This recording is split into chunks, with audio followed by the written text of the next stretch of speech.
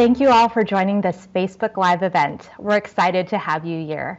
We look forward to using the next 30 minutes to provide insights about caring for teens with Dravet syndrome, sharing some real-life experiences, and providing information about the safety and efficacy of FINTEPLA, or fenfluramine, a prescription medication used to treat the seizures associated with Dravet syndrome in patients 2 years of age and older.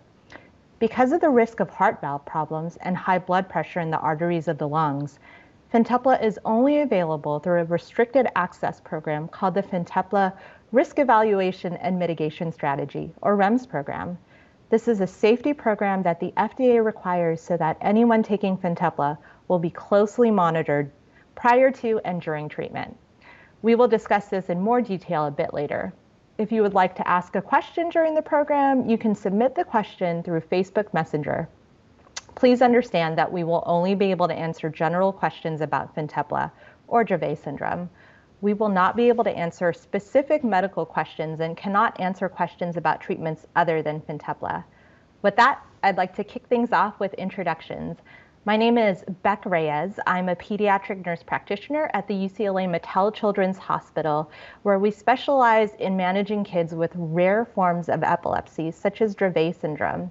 My area of interest happens to be pediatric transitions. That's the transition from the pediatric healthcare setting to the adult healthcare setting. I am joined today by Dr. Cindy Seinfeld and Bethany Gehring. I'll allow each of them to briefly introduce themselves. Dr. Seinfeld, why don't you start? Thank you. Hi, everyone. My name is Cindy Seinfeld. I'm a doctor of osteopathic medicine and the director of epilepsy at Joe DiMaggio Children's Hospital in Hollywood, Florida. We are a comprehensive epilepsy center and a comprehensive Dravet center. So we see a wide range of epilepsy patients and we see numerous patients with Dravet. Thank you, Dr. Seinfeld. Bethany? Good evening. My name is Bethany Gehring. I live with my husband, Brad, our twin daughters, Kai and Taylor, and our son, Caleb, in Montgomery County, Pennsylvania. Our daughter, Kai, enjoys spending time with our family, tumbling at the gym with her twin sister, cuddling with her service dog, London, and everything Disney. Kai is also living with Dravet syndrome. She was 4 months old when she experienced her first seizure. After numerous seizures and trying various anti-seizure medications, her neurologist recommended a genetic test, which is how we found out that she has Dravet syndrome. Kai is now officially a teenager. As many of us know as parents, the transition from childhood to teenager isn't always easy. For parents of teens with Dravet syndrome, knowing what to expect and what changes may lay ahead is helpful in getting the support and resources you need to help, and that's what we're here to talk about today. There's no one-size-fits-all answer for what to expect when your child with Dravet syndrome becomes a teenager, but I'm going to share my experiences with Kai and hope that you find them helpful. As many of you caring for a teen with Dravet syndrome may be able to relate to, Kai, who's now 13, still likes things that are more typical of a young child, like snuggling with me and Brad, and characters like Peppa Pig, Paw Patrol, and Disney princesses. However, she also has some behaviors that are typical of many teenagers.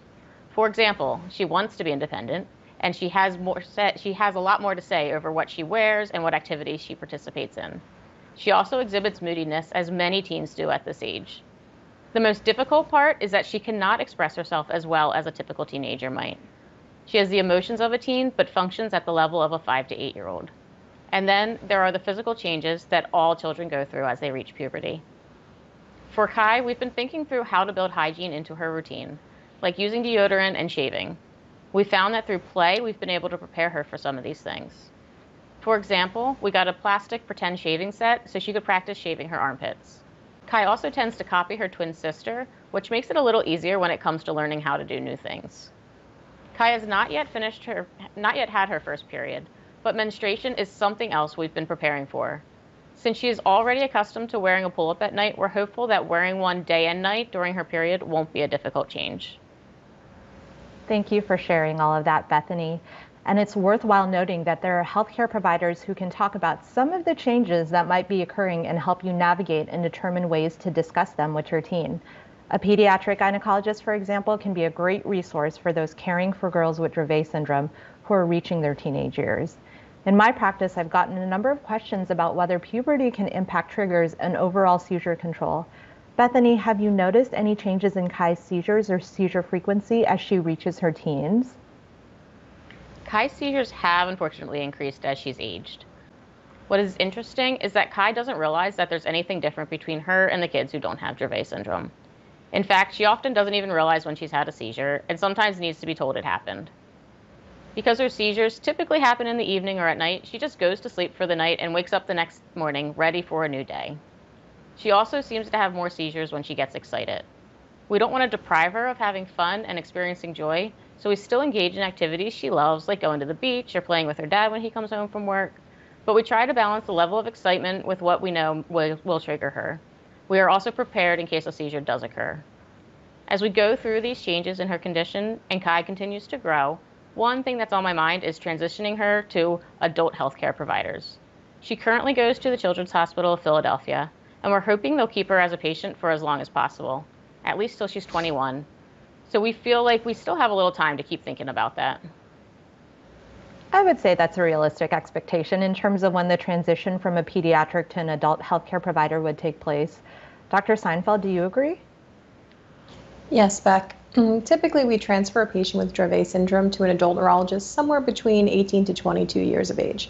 Prior to this, there are things as a pediatric healthcare provider that we can do to start preparing the families for the transition. At this time in a teen's life, it's important to discuss topics such as puberty, the physical, behavioral, and cognitive changes that occur associated with puberty.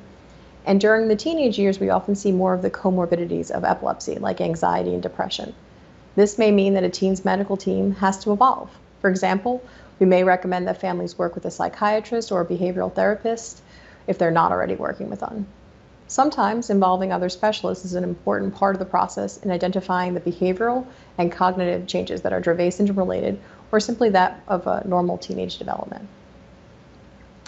Thank you, Dr. Seinfeld. I find it helpful to give teens time alone with their healthcare providers so they can address any issues they may be having. It's also a good time to discuss any high-risk behavior they may be thinking about or are involved in. This could be things like being taken advantage of by other teens and being more vulnerable to abuse. We often see an increase in nocturnal seizures in teenagers with Dravet syndrome. The resulting lack of sleep can impact your teen in many ways. School is also a very important topic because parents often want to know how they can help advocate for their teen academically, socially, as well as medically. I work closely with schools to help establish plans so they are equipped to support seizure management, have a seizure action plan in place, and are prepared to manage social and behavioral issues as they arise. Having an individualized education plan in place, such as an IEP, is also a great help for parents to have specific supports and goals documented. Thinking into the future, planning for what's after high school, what community resources are available, and what life skills are most needed is also something I talk about with schools and parents. Those are good points, Beck. We've been pushing hard for Kai's school to focus more on teaching her life skills and preparing her to be more independent. Applied behavioral analysis, or ABA therapy, is an approach that we've been using at home, and we're using it to work with Kai on things like managing emotions, transitioning between tasks, and following directions. Even though Kai will always need adult supervision, it's important to us that she learns how to do things for herself. Kai recently went shopping with her grandmom and me. We gave her a purse with her birthday money in it and let her make her own decisions on what she wanted to buy. It was a wonderful afternoon for all of us. That's a great story, Bethany. Thanks for bringing that up. The topic of establishing a level of independence is an important one for parents of teenagers with Dravet syndrome. One of the biggest ways I see the balance between supervision and independence playing out with teen patients is getting them to take their medication. Sometimes they won't take it because they don't like how it makes them feel. However, it's not always obvious why they might not like taking their medication because they don't or can't always communicate that. Additionally, identifying side effects can be confusing at this time. Teenagers can have behavioral problems, and it can be difficult to determine if they are Dravet syndrome related or hormone related. Do you agree, Dr. Seinfeld? I completely agree. Understanding the difference is very important. For example, a young woman who experiences abdominal cramps, it's essential to know, is it because of her menstrual cycle? Is it a medication side effect? Or is it something unrelated that's causing her to have pain? Speaking of medication, this leads us into another topic of discussion related into the importance of seizure reduction in teens with Dravet syndrome. I've often observed that though the overall treatment goals may not change as the patient enters their teenager years, the motivation behind those goals may shift. For example, uncontrolled seizures can hinder a teen's ability to participate in activities or be with friends, which becomes even more important during the transition to adolescence. Bethany, would you be willing to talk a little bit about what it's like having Dravet syndrome for Kai from a social perspective and whether that's changed in any way now that she's a teen? Of course, Beck. Going into her teenage years, we found that Kai's peers are more aware of her differences. Teens can be cruel, so of course I worry about how Kai might be treated. There are a lot of great kids out there, though. For example, the kids who are friends with Taylor, Kai's twin sister, are always nice and inclusive with Kai. But I worry about the other kids who don't know her. We make it a point to keep Kai involved in school and youth group activities so that she has a good support system, which includes kids who know her and enjoy being around her. As her peers get older, they also get more emotional when they see Kai having a seizure. They understand the seriousness of it. So we have to be prepared to manage that aspect too. Thanks for sharing some of Kai's experiences, Bethany. As we've been discussing, there are several new challenges as your child becomes a teenager, which likely means your treatment decision-making process will involve new factors. As a healthcare provider, I often work with families when they are considering a new treatment option for their teen. I encourage families to tell their healthcare provider about the number and types of seizures that their teen is experiencing, as well as about how Dravet syndrome is affecting their day-to-day lives, because it helps when we discuss treatment options. Since we're talking about treatment options, this may be a good time to talk about FINTEPLA and how it may help teens with Dravet syndrome. Dr. Seinfeld, would you be able to start us off by providing a bit of background information on FINTEPLA? Certainly. Fenfluramine, which is the active ingredient in FINTEPLA, is backed by decades of research. FINTEPLA was approved in 2020 and is used to treat seizures associated with Dravet syndrome in patients 2 years and older, meaning we can use it in children starting at the age of 2, teens, and adults with Dravet syndrome. FINTEPLA is an oral solution and can be taken by mouth, with or without food. It can be given through a nasogastric tube or through a G tube. And importantly, it is compatible with the ketogenic diet. The dosing of this medicine is based on weight and it's flexible, meaning we can start low and increase it over time. Adding it to an existing treatment plan does not typically require a change in the dose of most other anti-seizure medications. The only medication that may impact the dosing is stiripentol, and we'll discuss that later. Thanks, Dr. Seinfeld. While I'm counseling families as they consider changes in treatment, I find that those who have a child 12 years or older are sometimes more hesitant to make changes to their medications. Most often, the decision comes down to seizure control. What can you tell us about FINTEPLA and how it may reduce seizure frequency? Well, FINTEPLA was approved by the FDA based on 2 phase 3 clinical studies, and there were 341 patients aged 2 and up with Dravet syndrome who were treated with FINTEPLA. To answer your question regarding how effective FINTEPLA was in reducing seizures in individuals 2 and up with Dravet syndrome, I'm going to give the details from Study 1. For context, participants entering Study 1 were taking as many as 4 anti-seizure medications or treatments and were on average having up to 41 seizures per month. The higher doses of FINTEPLA, which are 0.7 milligrams per kilogram per day, changed this for many study participants. When added to their other anti-seizure treatments, FINTEPLA on average reduced the monthly seizures by 79% compared to when the study started. In contrast, those who received placebo, which means they did not get any active drug in combination with their current anti-seizure medications, experienced only a 16% reduction in their monthly seizures. In addition to discussing the reduction in monthly seizures, it's important to share the results of the length of seizure-free periods. In that same study, when FINTEPLA was added to the current treatment plan, 50% or half of the patients taking the higher doses experienced a seizure-free period lasting at least 21 days, compared to an 8-day seizure-free period seen in the placebo group. A long-term study to continue learning about FINTEPLA's seizure reduction and safety was also completed. 94% of the patients from the 2 phase 3 studies chose to transition to this long-term study and remain on FINTEPLA. Wow, that says a lot when so many patients choose to remain in the study and on FINTEPLA. Dr. Seinfeld, what are some of the side effects of FINTEPLA? So as you can see on your screen, some of the common side effects include things like diarrhea, infection, low energy, vomiting, And as Beck mentioned earlier, because of the risks of heart valve problems and high blood pressure in the arteries of the lungs, FINTEPLA is only available through a restricted program called FINTEPLA Risk Evaluation and Mitigation Strategies Program, which is their REMS program. Before your teen receives FINTEPLA, your healthcare provider will make sure you understand how to take this medication safely. In addition to the common side effects, FINTEPLA can also cause things like decreased appetite, decreased weight, sleepiness, lack of energy, and also, like all other anti-seizure drugs, it may cause suicidal thoughts or actions.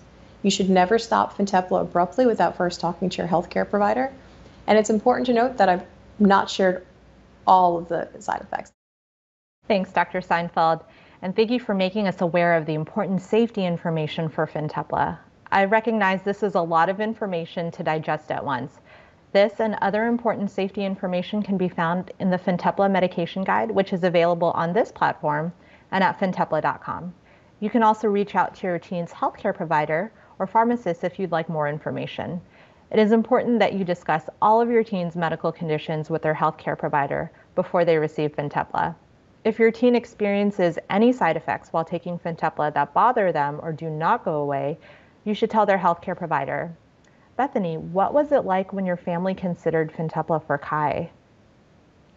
From the very beginning, my husband and Brad and I were hesitant about putting Kai on medication because we were aware of the developmental delays some treatments can cause.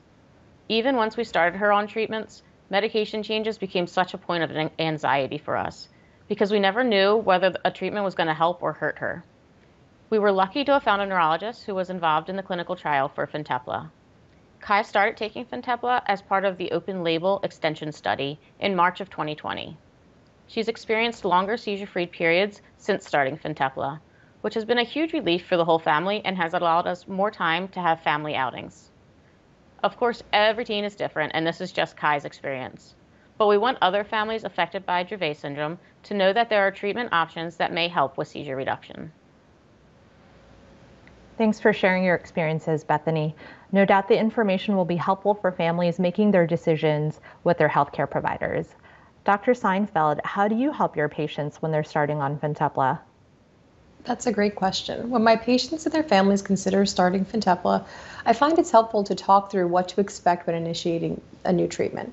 I talk to them about the benefits for patients and the families because of the profound seizure reduction shown in these clinical trials. I also talk to them about the REMS program that we spoke about earlier. This REMS program was created to monitor and detect potential cardiovascular problems early by requiring echocardiograms or echoes. Patients are required to get an echo before starting FINTEPLA, then every 6 months during that treatment. If for any reason the treatment is stopped, then one less echo is required within 3 to 6 months of discontinuing the FINTEPLA. I let the caregivers know that none of the 341 patients who took FINTEPLA during the clinical trials developed problems with the valves of the heart or high blood pressure in the arteries of the lung, and this included patients that were treated for up to 3 years. However, the FINTEPLA REMS program can help to identify those problems early before symptoms develop. In this program, the family is assigned a care coordinator who serves as their point of contact. This is a great resource for patients and for my staff, as the care coordinator helps to navigate the insurance process, financial assistance, helps with providing nursing and pharmacy support to the families as needed, and it makes sure that the families and the patients, they're going for their echoes and getting their refills, there's no interruption in their treatment. That sounds like a great program and something that would help families with teens starting on FINTEPLA navigate the process. I know more information on this program is available on fintepla.com. Before we close, thank you to everyone who submitted questions. We have time for a few questions. Dr. Seinfeld, this first one is for you. One caregiver wants to know if their teen can stay on their current anti-seizure medications while taking FINTEPLA. That's a really great question. It's important to know that adding FINTEPLA to a current treatment plan does not require a change in dose of most anti-seizure medications. And this includes the common ones for Dravet, such as valproate, clobazam, topiramate, and cannabidiol. FINTEPLA also works well with other treatments, such as the vagus nerve stimulator and the ketogenic diet. If a patient is also taking stiripentol, then the maximum dose of FINTEPLA does need to be lowered. Our next question relates to seizure control. This caregiver says, "It seems like my teen has been experiencing more seizures as he goes through puberty. How do I know if this increase will last, and would FINTEPLA be a treatment option?" This one I think I can answer. Every teen is different and may react differently to hormones and medications. While we do not know if FINTEPLA is right for your teen, we can recommend that you talk to your healthcare provider about whether it would be a good option. If a healthcare provider is not REMS certified, he or she can go to the REMS tab on the fintepla.com for more information. As Dr. Seinfeld mentioned earlier, in clinical trials, when added to their current anti-seizure treatments, 57.5% of those patients taking the higher dose of FINTEPLA experienced at least a 75% reduction in monthly seizures, compared to a 2.6% reduction in the placebo group. In the same study, when FINTEPLA was added to the current anti-seizure treatment plan, half of the patients taking the higher dose experienced a seizure-free period lasting at least 21 days, compared to an 8-day seizure freedom period in 50% of the participants in the placebo group.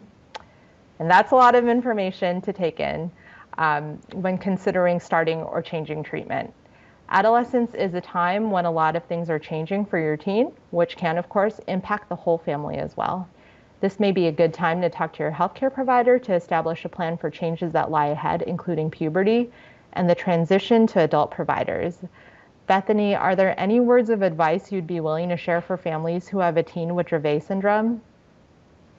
Of course. I'd say it's important to find a balance between letting your teen be independent and live the life that they want and keep them safe. When they have Dravet syndrome, there's a level of supervision that may always be needed, but you also have to give them the independence to grow, reach their potential, and have a joyful life. That's great advice. In closing, thank you for joining us today, and I'd like to thank Dr. Seinfeld and Bethany as well for sharing their experiences. To learn more about FINTEPLA, you can also visit fintepla.com or sign up to receive more information directly to your email. We also encourage you to follow the FINTEPLA Facebook page to stay up to date with news and information and reminders about upcoming events. Thank you again for joining, and have a great night.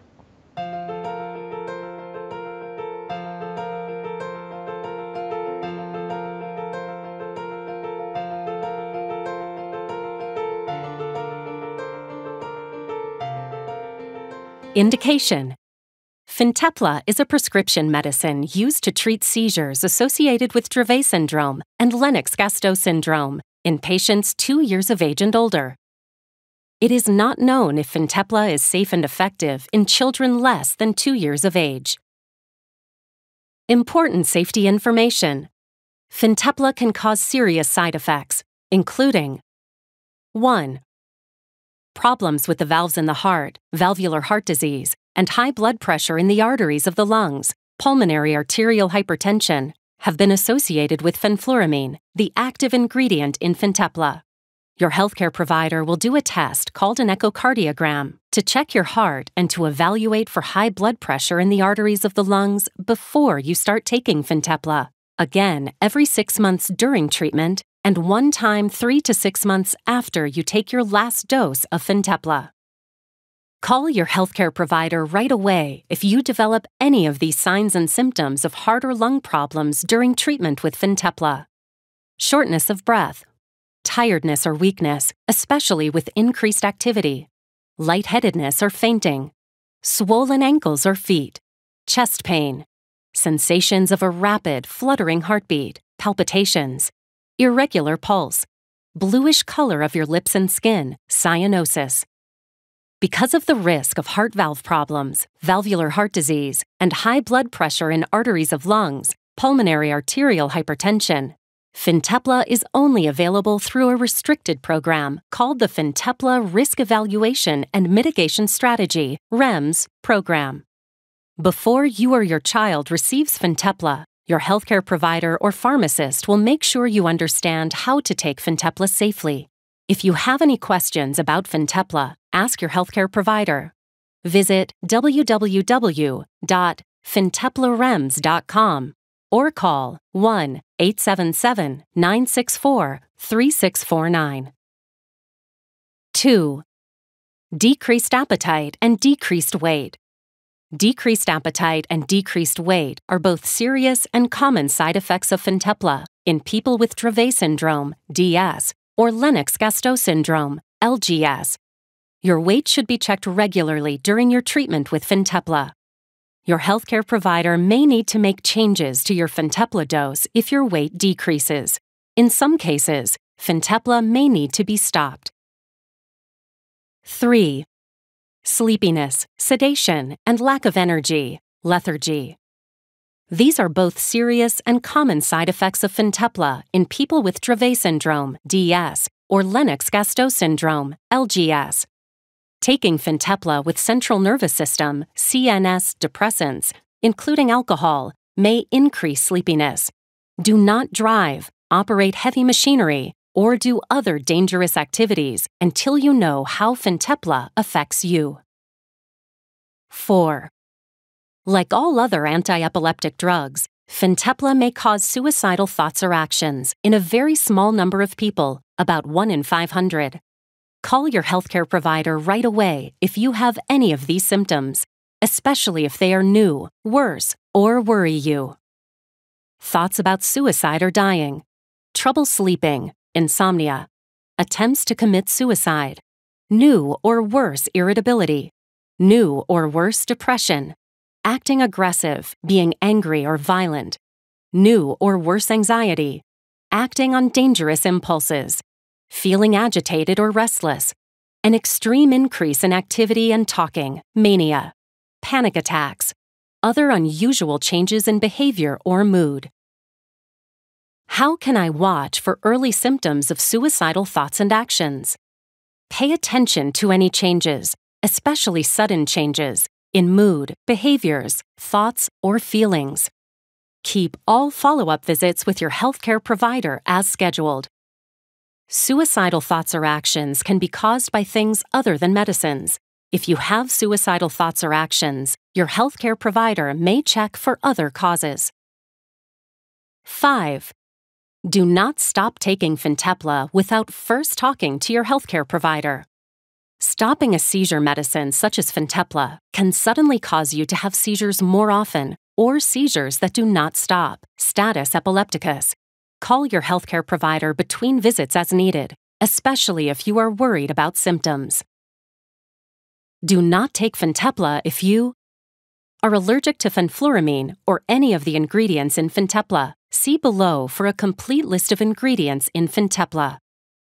Are taking or have stopped taking medicines called monoamine oxidase inhibitors, MAOIs, in the last 14 days. This may cause a serious or life-threatening problem called serotonin syndrome. If you are not sure whether or not you are taking one of these medicines, contact your healthcare provider. Before taking FINTEPLA, tell your healthcare provider about all of your medical conditions, including if you have heart problems, have or have had weight loss, have or have had depression, mood problems, or suicidal thoughts or behavior, have kidney problems, have liver problems, are pregnant or plan to become pregnant.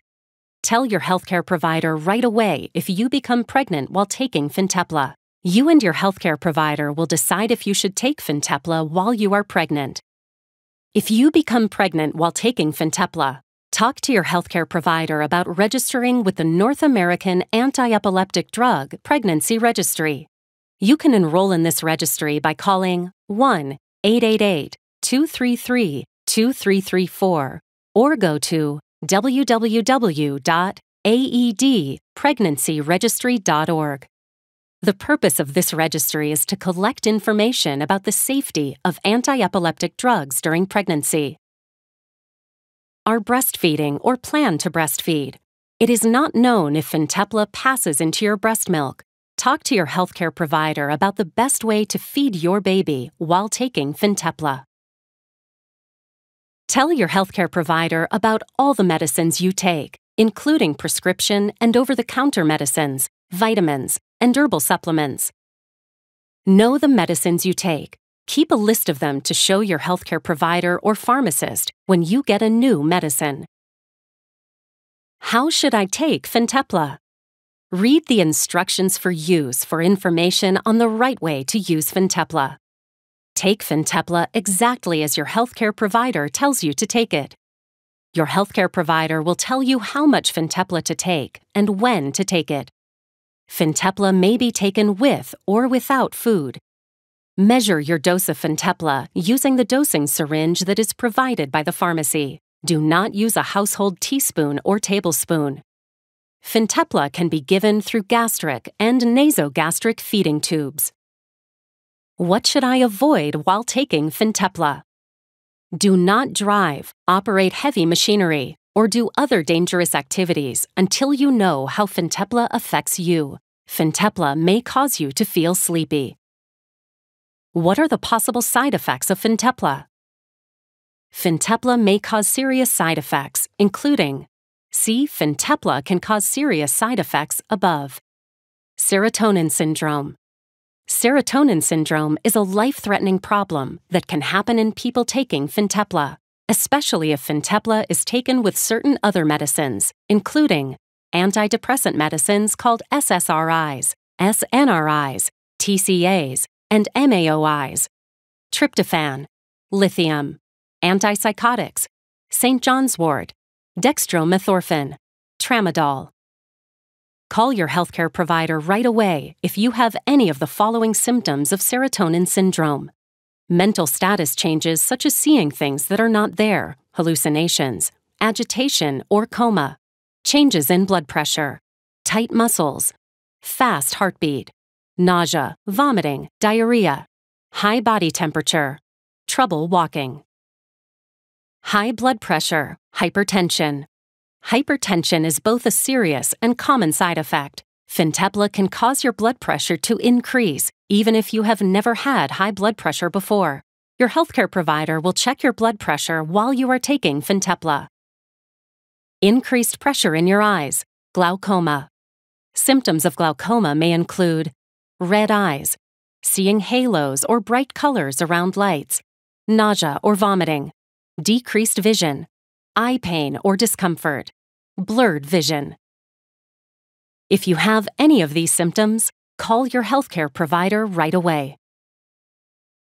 The most common side effects of FINTEPLA when used to treat Dravet syndrome, DS, include decreased appetite, diarrhea, low energy, respiratory infection, decreased weight, fever, constipation, abnormal echocardiogram, sleepiness, problems with movement, balance, and walking, increased drooling, increased blood pressure, vomiting, falls, seizures that do not stop, weakness. The most common side effects of FINTEPLA when used to treat Lennox-Gastaut syndrome, LGS, include diarrhea, tiredness, vomiting, sleepiness, decreased appetite. These are not all the possible side effects of FINTEPLA. For more information, ask your healthcare provider or pharmacist. Tell your healthcare provider if you have any side effect that bothers you or that does not go away. Call your doctor for medical advice about side effects. You may report side effects to the FDA at 1-800-FDA-1088. Keep FINTEPLA and all medicines out of the reach of children. General information about the safe and effective use of FINTEPLA. Medicines are sometimes prescribed for purposes other than those listed in a medication guide. Do not use FINTEPLA for a condition for which it was not prescribed. Do not give FINTEPLA to other people, even if they have the same symptoms that you have. It may harm them. What are the ingredients in FINTEPLA? Active ingredient: fenfluramine hydrochloride. Inactive ingredients: cherry flavor, citric acid, ethylparaben, hydroxyethylcellulose, methylparaben, potassium citrate, sucralose, and water. FINTEPLA contains no ingredient made from gluten-containing grain, wheat, barley, or rye, and contains not more than 0.1% of carbohydrates, which is from the cherry flavoring. Please see full prescribing information, including medication guide, for additional important safety information on FINTEPLA at fintepla.com.